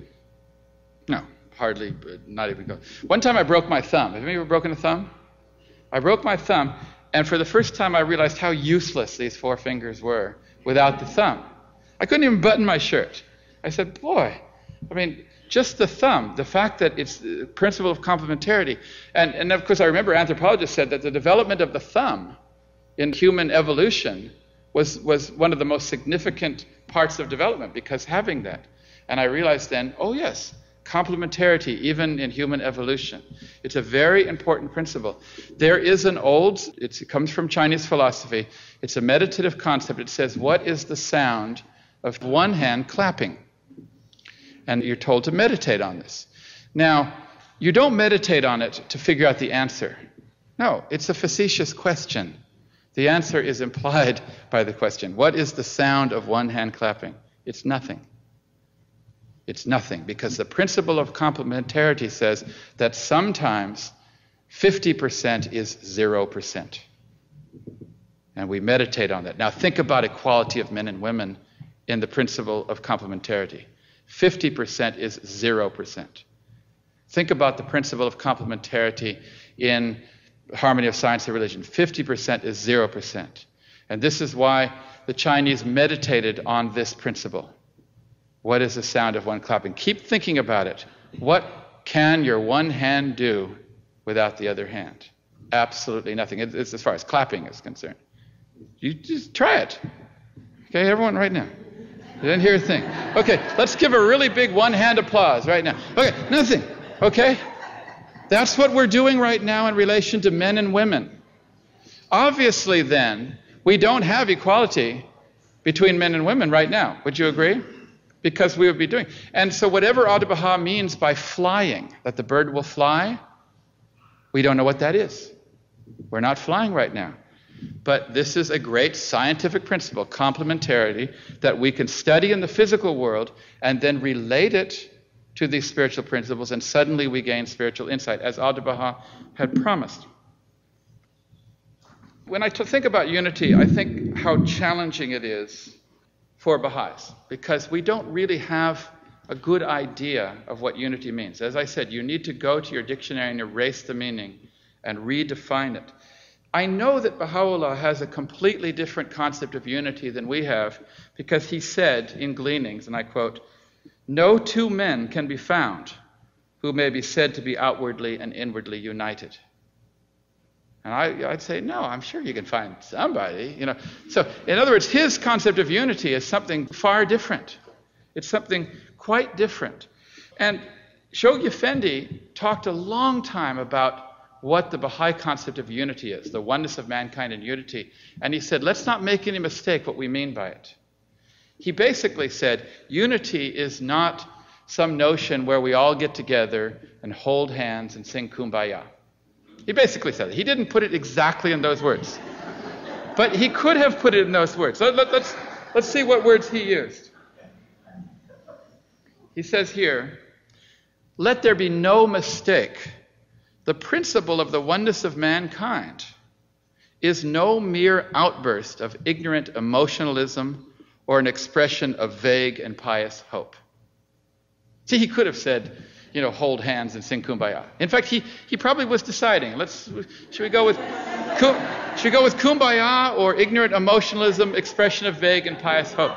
Oh, let's take the vague and pious hope. But he could have taken the other, right? And so often we think of unity as, can't we all get along? Let's hold hands. Let's sing Kumbaya. That's what we think unity means. And Shoghi says, let there be no mistake. Well, there is a mistake. And so then he goes on for paragraphs and paragraphs, and this is, as you know, in the World Order letters. And he just says all of the things which unity really means. He says, well, I'll read some of it, he says, let there be no mistake. The oneness of mankind is no mere outburst of ignorant emotionalism or an expression of vague and pious hope. Don't you love that, vague and pious hope? He says, its appeal is not merely identified with the reawakening of a spirit of brotherhood and goodwill amongst men, nor does it aim solely at fostering harmonious cooperation among individuals and peoples. Its implications are deeper, its claims greater than any which the prophets of old were allowed to advance. Its message is applicable not only to the individual, but concerns itself primarily with the nature of those essential relationships that must bind all the states and nation members of one human family. It does not merely constitute the enunciation of an ideal, but stands inseparably associated with an institution adequate to embody its truth. And he goes on to explain that unity and the oneness of mankind is not just brotherhood. It needs order, it needs government, it needs the world order of Baha'u'llah, it needs all of these things, because unity is like the organization of a magnet. Organization is required to create unity. If you have a chance, go to World Order Baha'u'llah. That quote I started is on page 42. And read it over and over again and meditate on what unity really means in the Baha'i faith. And go to your dictionary and erase that definition as soon as you've finished. I also find it interesting that Abdu'l-Baha has described unity in terms that it's better to be united than to be right. This is so foreign to our understanding and our culture that we should just step back and say, whoa, Abdu'l-Baha, it's better to be united than to be right. Unity goes higher than correctness or being right. I'll read you a statement about this because this is such a challenging principle. He says, it is my hope that the friends and the maidservants of America become united on all subjects and not disagree at all. If they agree upon a subject, even though it be wrong, it is better than to disagree and be in the right. For this difference will produce the demolition of the divine foundation. Though one of the parties may be in the right and they disagree, that will be the cause of 1,000 wrongs. But if they agree and both parties are in the wrong, as it is in unity, the truth will be revealed and the wrong point made right. Now, I can't tell you how foreign that is to the concept of American democracy, individual rights and freedoms, and so on. We really need to think very carefully about this. Shoghi Effendi, one time, I'm going to read this, Shoghi Effendi talked about the Baha'is in Iran and when they were having a little bit of squabbles. I know it's surprising to you to think that Iranians would ever have any disagreements or arguments amongst each other. But apparently that's the case, and The Guardian wrote about this, and I'm going to read you what he said. The Guardian writes, during the days of Baha'u'llah, some of the prominent teachers of the cause in Persia were divided as to the station of Baha'u'llah, and at last wrote to him for arbitration. So they wrote to Baha'u'llah. And so Baha'u'llah had to tell them who was right and who was wrong. You know, one believed this, one that. And so they all said, oh, Baha'u'llah, tell us, which side is right. Shoghi Effendi continues. In answer, Baha'u'llah said that if they were united, both sides were right. And if they were divided, both were wrong. Isn't that interesting? It's a very big point, and this comes from an Iranian, In fact, weren't you the one that wrote to Baha'u'llah for that? Yes. So this is a very challenging issue. This is a very, very challenging issue for us to accept the fact that unity has a higher priority than being right. And believe it or not, I know many Baha'is who have been so hung up on the principle that they are right and has caused disunity that this attachment to being right has caused them sometimes to lose their connection to the Baha'i community, to the very faith itself. Devoted believers have lost their connection to the faith, sometimes even to the covenant, over an appreciation. Marriages have been destroyed. Relationships with individuals have been destroyed because they have valued being right over unity. And we're told that unity has a priority over that. Clearly then, the principle of unity, the pivotal principle around which revolves all the social Baha'i teachings, is something we need to study and to try and understand and to try and grasp. And maybe some of the scientific principles that have analogies helps us to do so. And so I call your attention to that. Let's move on then, because I can say more on unity, but I think we want to get on to the second principle I want to talk about. And that is the principle that addresses human problems. And I asked you before, what do you think would be the primary principle? Selflessness, not bad. What is it? I'm sorry? Tolerance? These are all good. But every one of these revolves around a principle. In other words, when we talk about unity, a lot of Baha'i principles are around unity. Like the principles of administrative order, that's unity, right? Consultation, that falls under unity. Equality of men and women, that falls under unity. World government, that falls under unity. Universal education falls under unity. Auxiliary language, unity of religions, racism, elimination of prejudice. You understand? So there are many, many Baha'i teachings, but they come under the broad heading of unity. So what is the broad heading for all of these things you said? All right, tell you what.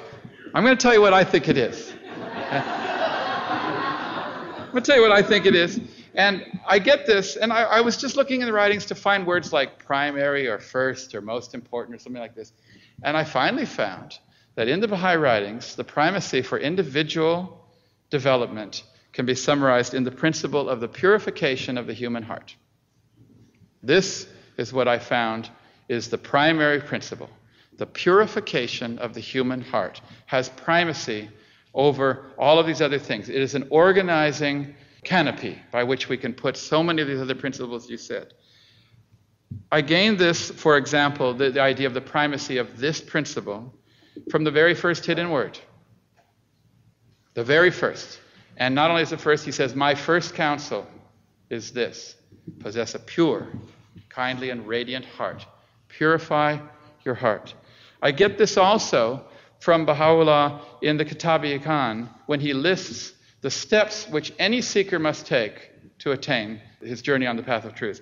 And he says, one thing must be done first. I'll read that. When a true seeker determineth to take the step of search in the path leading unto the knowledge of the Ancient of Days, he must, before all else. What does before all else mean? It gives it primacy. Before all else, he must cleanse his heart. You see? So this is why I decided to put it up there. Then I found something even more interesting. All Baha'u'llah wants is our heart. He doesn't want anything else. He says in Gleanings, the one true God, exalted be his glory, hath bestowed the governments of the earth upon the kings. To none is given the right to act in any manner that would run counter to the considered views of them. That which he hath reserved for himself are the cities of men's hearts. Baha'u'llah only wants your heart. He just wants your heart. And so I decided that we'll use this and we'll study the human heart in relation to scientific principles. Now, before I do this, let's first of all define what is the human heart. Some of us may think that the human heart is the organ here on the left side of our chest that pumps blood. Okay? In fact, many languages and cultures do not use that particular organ to represent what we think of as the heart. Many cultures use the liver, many use the neck, some use the head, the stomach is quite common, and so on. In fact, I read a book, not a book, but an article on this subject where they studied what every language and culture has used in the body to represent this thing. And the most common was liver. Isn't that interesting? Liver was more common. And people that use liver, you know, they probably, I imagine that they would probably have songs like, you know, I love you with all my liver, or don't go breaking my liver, or home is where the liver is, and maybe I left my liver in San Francisco, you know, something like that. Yes, Persians, they use liver as exactly. And so the human heart that we're talking about is not this physical organ that pumps blood. In New Guinea, we used to use stomach. In all the translations they have their heart, they say, you know, unite the stomachs of thy servants. No, is anyone here from New Guinea?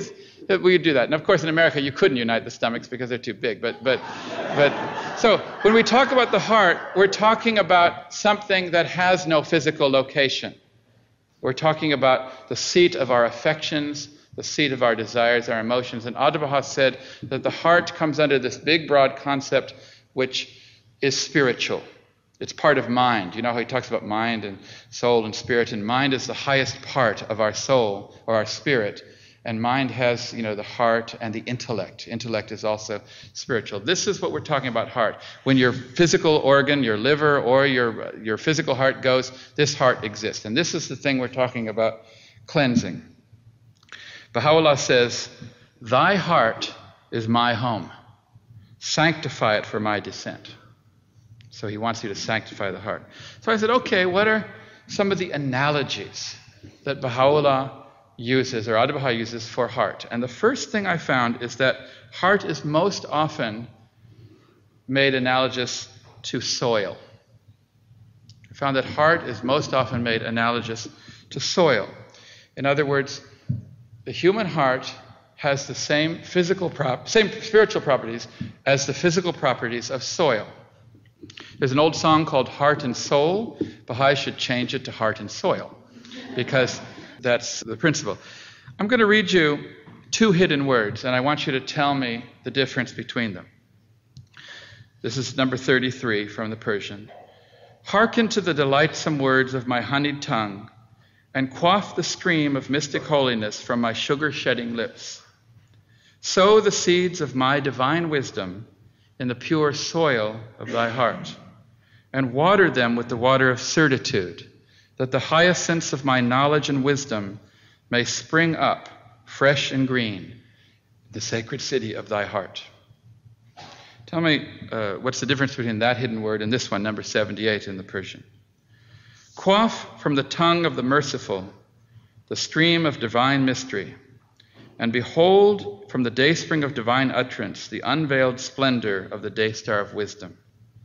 Sow the seeds of my divine wisdom in the pure soil of the heart, and water them with the waters of certitude, that the hyacinths of knowledge and wisdom may spring up fresh and green in the holy city of thy heart. What's the difference between the two? They're pretty much the same, aren't they? The last sentence is word for word, except sacred and holy are different, and sacred and holy mean pretty much the same. So Baha'u'llah pretty much repeats himself. He repeats himself. Now, manifestation of God is allowed to repeat himself. You'd agree with that, right? Except in the hidden words, this is quite startling, because we are promised in the beginning of the hidden words that Baha'u'llah will be brief. He says, we have taken the inner essence of what has been revealed unto the prophets of old and clothed it in the garment of brevity. So Baha'u'llah says, I am going to be brief. And yet in being brief, he repeats one thing virtually word for word. No two other hidden words are as similar as these two. And it happens to be the hidden word in which he compares the human heart to soil.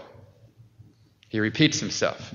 And you can easily remember that he repeats himself because when we talk about repeating, we talk about a record or making a record or a broken record. And it just so happens that these two hidden words are number 33 and number 78. Okay? I have no idea why, but isn't that interesting? Isn't that interesting? Now, so I said, okay. So the human heart is like soil. The human heart is like soil, I said to myself. So I quickly, it's not a joke. Okay, it's just to help you remember it. I'll tell you another thing, if that one doesn't, okay. For the people that can't remember the 33 and 78, let's think of it this way. Soil, another word for soil is the earth. You know, earth is soil. Remember that heart and earth are spelled with exactly the same letters. They're an N. Okay, in fact, you just take the H and take it from the beginning to the end. It becomes heart and earth, back and forth, heart and earth. So that'll help you there if you don't like if it's 73, if that's too hard for you. Okay, so anyway, so I quickly, like I did with unity, I decided to write down what are some of the principles of soil. What are some of the scientific principles of soil? And I don't know a lot about soil, but I just wrote down a few things. The first thing I realized is that many things will grow in soil. Not just one thing will grow in soil. You put a plant in soil, it will grow. So isn't this interesting? Because quite often we're told, only put this thing in your heart, don't put that thing in your heart. For example, he says, in the garden of thine heart, which is the same analogy. In the garden of the heart, plant naught but the rose of love. The implication clearly there is that other things you can put in that heart. Well, otherwise, why would he say it? How many of you actually have gardens? How difficult it is to keep other things away. It's hard, isn't it? You have to tend to it all of the time. You have to watch it. If you leave it for a week, you're in big trouble. Because the things that you didn't want, the naught but the roses of love, okay, they're the trees of something else. And the rose of love is dead. So this is the first principle. That soil is very fertile for many different plants. Therefore, the human heart must be fertile for many things, good and bad. The heart is not good or bad. It just gives growth to many things. That's the first principle. Second principle I gain from this is that Baha'u'llah is explaining that the Word of God is like a seed. Like a seed. Isn't that interesting? In other words, it's just a seed. Think of a seed in relation to an oak tree or something like that, the difference between them. It's as if Baha'u'llah, sometimes when Baha'u'llah writes, he gives us all the teachings. Other times, he just gives us the seed. That's all it is. He gives you the seed. He knows that if you take it and you know where to plant it and water it, and what is water in this analogy? It's certitude. See, this is a very deep scientific analogy. Think about water and seed and plant and so on, and Baha'u'llah has explained to you what it means. But the concept that the Word of God is just a seed. It's as if Baha'u'llah doesn't sometimes give you the treasure. He just gives you the treasure map. And then you have to take that map. and then you'll find the treasure. And you find the treasure by planting a seed in your heart, watering it with certitude, and it grows. This is a very deep concept that we can meditate upon. We can study soil science and agriculture and all kinds of things and gain tremendous spiritual insight just by looking at this principle. The third principle I find about soil and growth is that you need to tend to soil quite regularly. Both the good and the bad needs to be tended to. In other words, the good stuff that you want to grow, you need to water and nourish, and you understand? And the bad things you need to pull out and weed. In other words, soil needs to be tended to. Would you agree? If you want it to work? And so this is another principle. We need to tend to the soil of our hearts. I hope that gradually we can carry around in our minds that our heart is soil, and keep this analogy because it's very, very simple. Another principle is that the good things need water. They must be watered. You cannot just expect to throw a seed there and it will grow. You must nourish it. Another important principle, and this is very important, is you need to be able to identify what are the weeds and the bad plants. If you don't know what they are, if you go into your garden sometimes and say, what is that? Is that good or bad? Can I eat that? Sometimes I don't even taste it, because I can't. You have to be able to identify what are the weeds and the thorns and the brambles and the thistles, all the analogy we use. Because if we don't know what they are, we may just let them keep growing there. I remember one time I was in my backyard and there was this little thing that was about this tall. And I said, that's probably a tree or something. I just let it stay there. I could have pulled it right out. And I think a summer went by, and I forgot to go back out to it. I watched football games and did all the things they did summer. And I went out there and the darn thing was a monstrous tree. It was about that thick. I said, how did that get so big? And I tried to pull it out and I couldn't pull it out. Because I just let it stay there, for a little too long. And I had to get a saw. And I was thinking as I was sawing it, I said, I could have just pulled this out 3 or 4 months ago. It's amazing. Growth in soil is amazing. But so we need to be able to identify what they are. Another principle of soil, I just wrote these down, you could probably find more, is that soil is not good or bad because it has weeds or good things. If it has a rose or it has weeds, the soil is not good or bad. It's just neutral. It will give growth to anything. And sometimes when we have bad things or evil things in our hearts, or we see other people have them, we think that they are bad or evil. But the soil is not bad or evil. It's just what's in there. You pull it out and it's gone away. It's a very important principle because it eliminates the concept of guilt, and it gives you a mechanism by which you don't say, I'm bad. You say, I got a weed in my heart. Okay? Another principle of soil that I found was that soil sometimes, and usually periodically, requires plowing. It needs to be plowed. And as you know, what plowing is that you completely turn all of it over. And over again, Abdu'l-Baha referred to tests and difficulties as plowing of the heart. This was his analogy for tests and difficulties. I'll read one of them. He says here, the mind and the spirit of man advance when he is tried by suffering. The more the ground is plowed, the better the seed will grow. The better the harvest will be. Just as the plow furrows the earth deeply, purifying it of weeds and thistles, so suffering and tribulation free man from the petty affairs of this worldly life until he arrives at a state of complete detachment. Plowing of the heart. Here's another statement. He says, the evolution of the spirit takes place through plowing up the soil of the heart, so that it is a constant reflection of the Holy Spirit. And Abdu'l-Baha talks about holy souls. That's what he says about holy souls. Holy souls are like soil which has been plowed and tilled with much earnest labor, the thorns and thistles cast aside and all weeds uprooted. So you see there's several quotations there. Abdu'l-Baha talks about how tests and difficulties are like plowing. As anyone's ever had their heart plowed. How many of you had your heart plowed? Raise your hand. Okay, everyone should raise their hand. And if you haven't had it, it's going to be plowed. It's going to be plowed. And when it is plowed, think of it in these terms. that sometimes you need to completely turn that soil over. So let's now turn our attention to this very important principle of what are the weeds?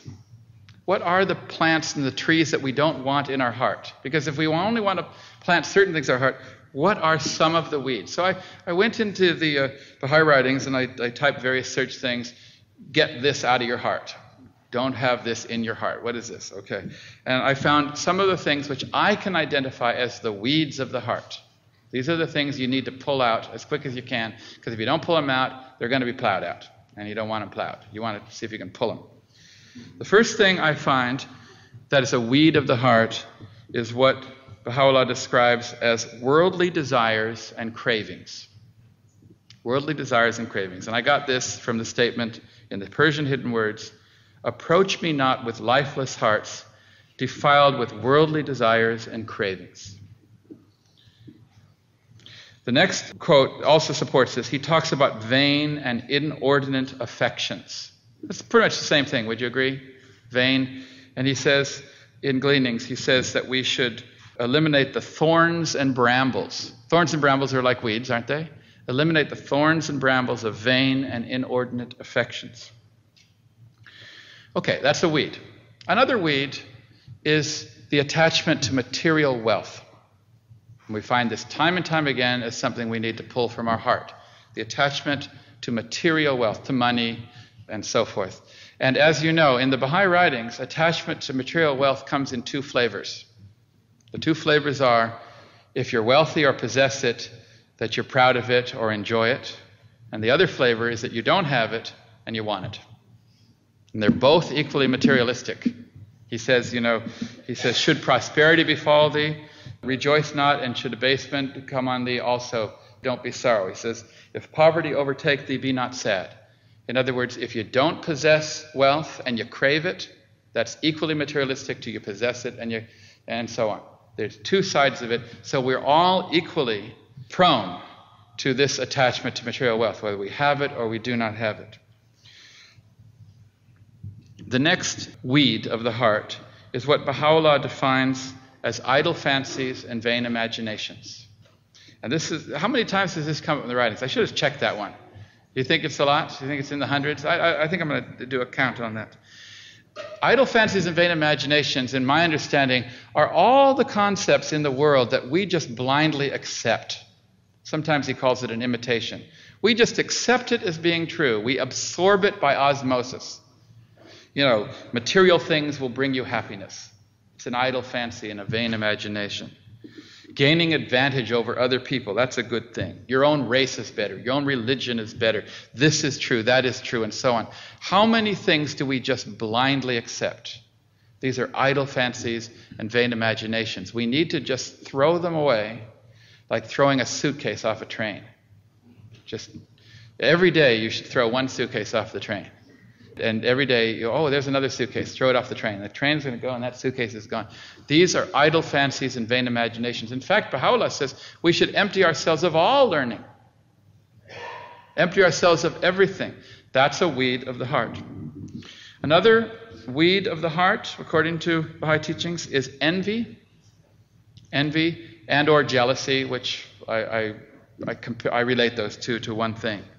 Envy and jealousy. And I get this from the Persian Hidden Words, in which Baha'u'llah says, "Know verily the heart, wherein the least remnant of envy yet lingers, shall never attain my everlasting dominion, nor inhale the sweet savors of holiness, breathing from my kingdom of sanctity."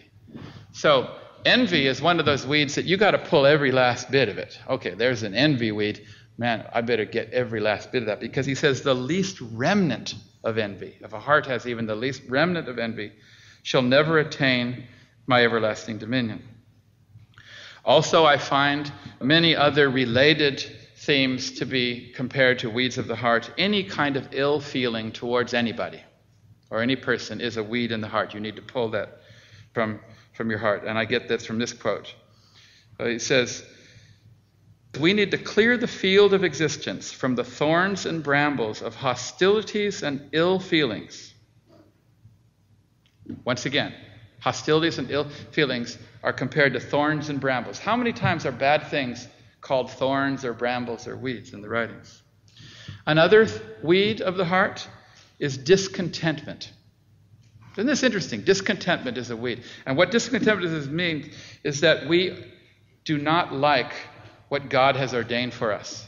We want something else. That's what's meant by discontentment. Baha'u'llah says the source of all good is trust in God, submission unto His command, and contentment with His holy will and pleasure. How many of us are discontent with our lot in life? And that's a weed we must pull. We must get rid of that. Shoghi Effendi says in this regard, we often feel that our happiness lies in a certain direction. And yet if we have to pay too heavy a price for it in the end, we may discover that we have not really purchased either freedom or happiness, but some new situation of frustration and disillusion. So discontentment is a weed you must pull. The long obligatory prayer, how many statements are that they say, you say to God, I wish only what thou wishest. That is pulling the weed of discontentment from your heart. Another weed that I find in the Baha'i writings, and you may not like this right now, and it's particularly timely to mention it, it's the weed of politics. We must pull politics from our heart. We have a principle in the Baha'i faith called the non-involvement in politics. But many Baha'is do not understand the principle. They think that the principle of the non-involvement in politics means that we don't join parties, we don't wear badges or have stickers, and we don't outwardly do it. But that is not what Shoghi Effendi said the meaning of non-involvement in politics was. He says, and I'm reading from Shoghi Effendi, we should, every one of us, remain aloof in heart and in mind, in words and in deeds, from the political affairs and disputes of the nations. Non-involvement in politics means your heart shouldn't be involved and your mind shouldn't be involved. Shoghi Effendi continues, we should keep ourselves away from such thoughts. Keep ourselves away from such thoughts. Did he say keep ourselves away from such actions? Non-involvement in politics means non-heart involvement in politics, non-thought involvement in politics. We're living in a time now, every 4 years we have this ritual here in America, where we have elections. And the whole world gets caught up in it. And it happens in every other country that I've lived in. They get caught up in it. It's just always the same. It's always the same, over and over again. One party says do this, and you think that, and one party says do this, and you think to do that. And all they're really doing is asking you to change deck chairs on the Titanic. That's all they're doing. There isn't any difference. I like to think of it this way. All politicians could say the same thing. They could stand up and say, the other party has been robbing you for years. Now give us a chance. And that's really all it is. And, if you think that either party is a little closer to the Baha'i faith and therefore we should put our heart in it, just think again. There isn't either party in any election that's remotely closer in reality. It would be like where Baha'u'llah is going is the galaxy out there. And we've got two rocket ships, and one's on a 30-foot platform and one's on a 50-foot platform. Maybe one is a little closer, but it's insignificant. Just tell yourself, anytime your heart gets dragged into politics and your thoughts get dragged into politics, just tell yourself over and again that Baha'u'llah said, this order is lamentably defective. Every time you see it on TV, just say, lamentably defective. And then say to yourself, Baha'u'llah said, soon will the present day order be rolled up. Why mess around with something that's going to be rolled up? How many of you ever stay in hotels and before you leave the hotel room, you make your bed?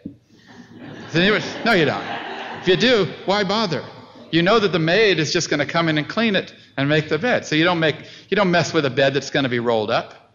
Just leave it there. Baha'u'llah says, soon will the present day order be rolled up. Just leave it alone. It's going to be rolled up. And I tell you the reason that we need to do this and keep it in our thoughts is that if we dwell on politics, if we follow it, we think about it, we talk about it, then many of the characteristics, confrontation, adversarial relationships, character destruction, all the things, we absorb them into our heart. They become like weeds and grow there. And then they manifest in our Baha'i communities and our activities. You can't tell me that Baha'is do not have a reflection of some of these things of politics in our own Baha'i lives. You can't say we're totally free. It's impossible. But the best thing we can do is follow Shoghi Effendi's advice and to be free in heart and mind from politics. Now, in all cases, weeds of the heart, we have two choices. We can either pull them out or we can wait to get them plowed. We can wait to get them plowed, and it's your choice. I don't have much time. What is it? I only have a couple minutes? So I'm not going to be able to finish what I did today, what I prepared. But, I'll mention a few things. What I find in the Baha'i writings is that what goes on in your heart, the soil of your heart, is more real than what happens in the real world. This stems from the two principles that physical reality doesn't exist. Okay, if physical reality doesn't exist and the real world is the spiritual world, then what goes on in the spiritual world within your heart is just as real or even more real. And it is only a materialistic view that thinks that what happens in the physical world matters and what happens in the internal world doesn't matter. That's a materialistic concept. And consequently, anything that takes place in the heart is actually taking place. And we should think about it very carefully, because the materialistic view says if something does no harm in thoughts and in intellect, then it's fine. If it does no harm in the physical world, it's fine. As long as it's not acted out in the physical world, whatever goes on in the intellect or the mind is fine. What's not doing a harm? What's wrong with it? So they see no problem in pornography, violence in the arts, the media, and so on. And then they get so upset when they find that people act out in the real world what goes on there. That is because of this thing. You planted a seed in there, it grew, it got to a certain size, and it acted out. Whatever is in the heart will ultimately be acted out in the physical world. But the true reality is in the heart. We know this even from Christianity. Christ said, and this is in Matthew 5:28, he says, "You have heard that it was said by the time of old, 'Thou shalt not commit adultery.' But I say unto you that whosoever looketh on a woman in lust after her hath committed adultery with her already in his heart." In other words, it's the thought that counts. In other words, you already committed adultery in your heart. And this is a Christian concept. This is a very old idea, that reality is what goes on in the heart and mind, not what goes on in the physical world. And so this is a very important principle. If you want to eliminate any bad trait, do not try and curb the physical expression of that trait. Try to eliminate it from your heart, and then the physical expression will disappear. If you want to stop backbiting, don't keep trying to stop backbiting. You'll just keep doing it. But if you try in your heart to have no ill feelings towards people, no bad feelings towards people in your heart, then backbiting will not be an issue in the physical realm. And this is true of every negative trait. The heart has primacy. Baha'u'llah only wants your heart. That's all he wants. So I'm going to conclude now because I missed 3 or 4 points that I would have said, but it's okay. There's plenty of time to go over this in the future. My understanding is that by looking at spiritual principles, we can learn more about them by looking at the analogies that Baha'u'llah and Abdu'l-Baha use, and then studying the scientific principles there and then relating them, and we gain insight. Today we've gained insight just a little bit into only 2 spiritual principles, the principle of unity and the purification of the human heart. I wrote down and did study, and I found some 30 or 40 different principles and analogies that we could look at. And if we had a whole course, and this is something that any of us can do. It's very, very easy to do. And it occurred to me that science and religion then have a very, very wonderful relationship, because science can help us to understand these spiritual things. And the advancement of science makes the manifestation of God more capable of expressing deeper spiritual truths. In the past, manifestations of God taught mainly by parable and allegory. They taught by parable and allegory primarily, and a little bit of direct symbol. What I mean by direct symbol is you just say unity is like a light, or this is like soil, and so on. But in order to use direct analogy, it requires the recipient to understand science and the principles of that. So in earlier times, the manifestation of God, he only had a limited amount of direct symbol that he could use because we didn't know so much. So the manifestation of God taught more with parable and allegory, which are stories extended that explain things. If you look in Baha'u'llah's writings, you see there is parable and allegory, but a lot more direct symbol. Isn't that interesting? It's like the evolution of religion. Because science gives the manifestation of God a greater and richer language by which to communicate spiritual principles. And so we can spend a lifetime of spiritual understanding and insight by relating scientific principles to religion.